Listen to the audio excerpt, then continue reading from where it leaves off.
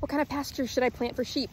Sheep come with a tremendous advantage in that nutritionally they can do well on pastures that cattle simply would not. My recommendation is put your sheep on a piece of property. Move them regularly through rotational grazing.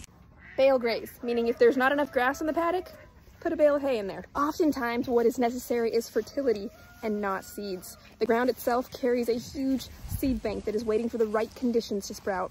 Rotational grazing your animals will allow for the even distribution of fertility through their manure dropping on the pasture. Here are pictures of my pasture after 4 years of practicing exactly what I've preached here. Please feel free to leave in the comments how you improve pasture and what works for you.